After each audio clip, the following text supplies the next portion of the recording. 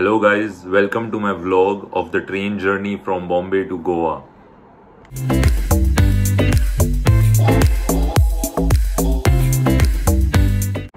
Hi guys, this is Sadan Sheikh. It is 1:50 AM in the morning right now and I have just booked my ticket to Goa. I am taking the Karmali Tejas Special that departs from Chhatrapati Shivaji Maharaj terminus at 5:50 AM in the morning.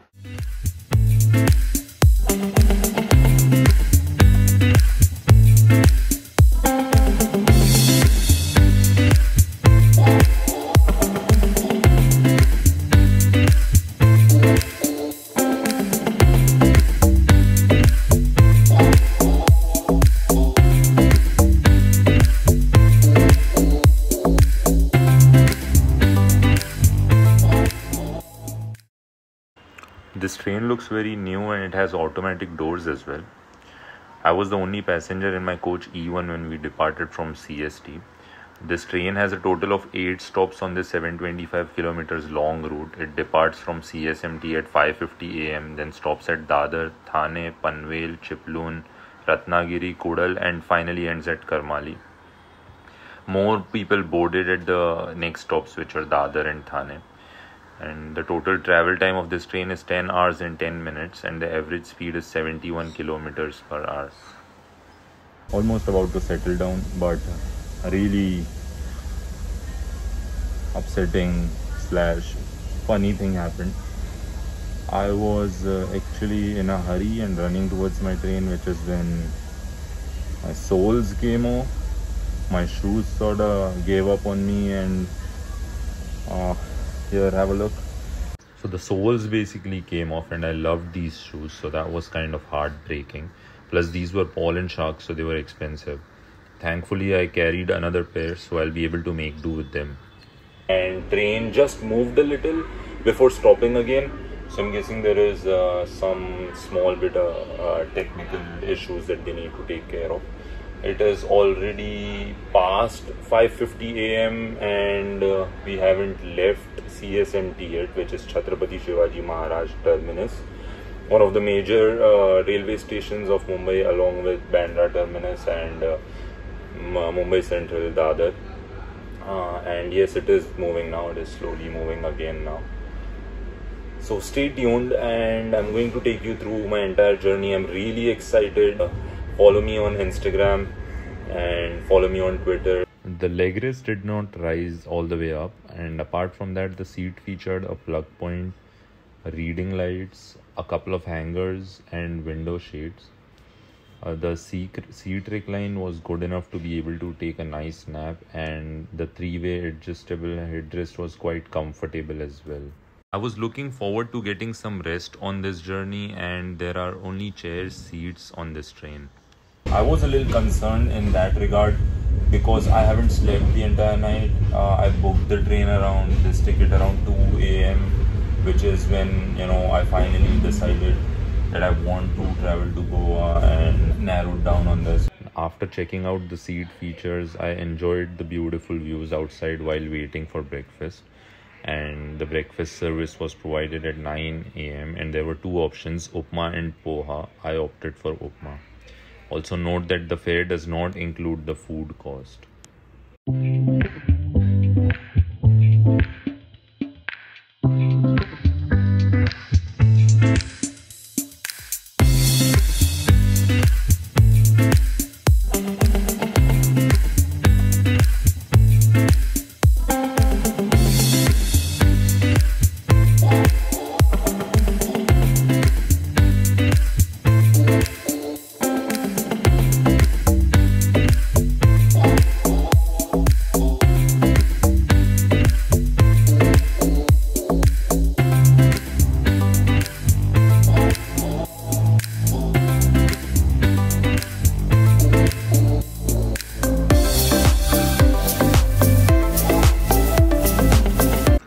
After taking breakfast, I got comfy in my seat and enjoyed the beautiful views outside.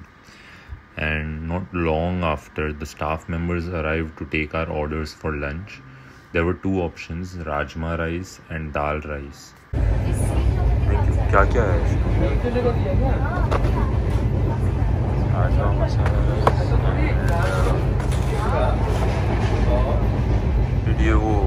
पानी डाल के prepare करोगे?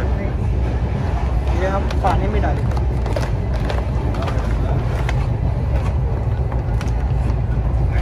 ओ अच्छा, okay then. ये दाल तड़का with plane, non veg नहीं है ना? 29 ना 60 का 25 है क्योंकि मैं यहाँ दाल तड़का नहीं। Yes please. और दूसरी बात, मेरी आँख लग गई तो प्लीज़ उठा दें, आँख लग गई तो प्लीज़ उठा दें। कितने बजे चाहिए आपको? जब भी आप लोग नॉर्मली सर्व करते हैं। Due to COVID-19 protocol, only packed and ready to eat food was available at the moment. As you can see, the chair car section is in a 3-2 configuration. The price for this seat was around 1300 rupees, almost half of what I paid for the executive chair. The seats are smaller and there's no headrest here. And although there's recline in the seat, it is much lesser than what I have in the executive chair. There's a leg rest here, a bottle holder, a storage compartment, a table and a screen that wasn't working. We are almost halfway through the journey and I must say this has been an amazing ride, a really peaceful one. And the scenes have been breathtaking. I mean, it was so beautiful. Some of the valleys that we passed through and some of the waterfalls that we saw, the fields and villages. I'm speechless.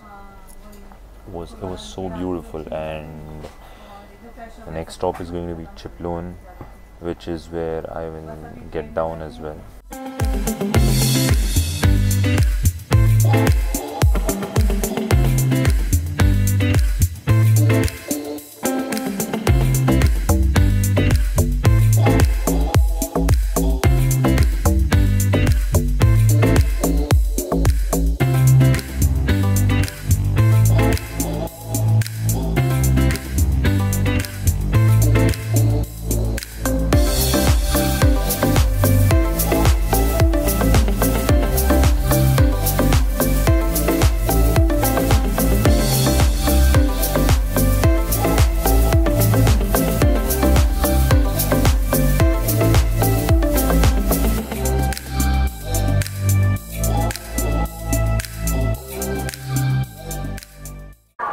So I'm at Ratnagiri station right now.